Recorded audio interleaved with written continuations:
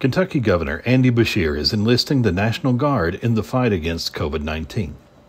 During his coronavirus press briefing on Monday, the governor announced that beginning September 1st, 5 teams of 15 National Guard members will be deployed around the state to help area hospitals respond to the pandemic. At least one of those teams is being deployed to Pikeville Medical Center. I want folks to know that a whole lot of what we're going to be able to do is additional hospital support. Most National Guard who are doctors or nurses are currently in one of these hospitals.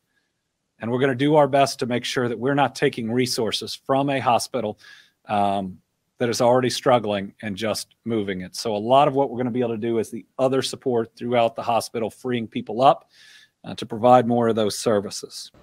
The governor noted that PMC is taking extraordinary steps to respond to the surge in cases.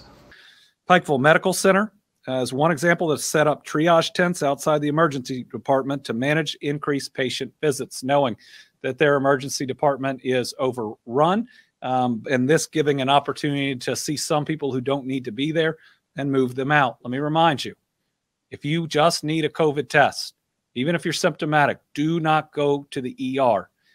Going there could take away needed time from those that are in an actual emergency. Here at Pikeville Medical Center's Heart and Vascular Institute, we have assembled a comprehensive team of cardiac specialists bringing expertise from all regions of the nation and the world.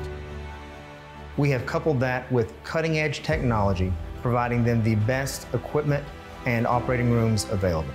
The result is comprehensive cardiac care for the people of our region that is second to none. The Heart and Vascular Institute at Pikeville Medical Center. Continuing into the fall, Beshear said the Guard would assist health departments, vaccination clinics, and food banks. The governor is also asking FEMA to provide 8 healthcare teams consisting of 8 RNs and 2 CNAs in each team, as well as 2 EMS teams to assist in transferring patients between hospitals. If approved, Beshear said one of those FEMA teams would be assigned to Pikeville Medical Center.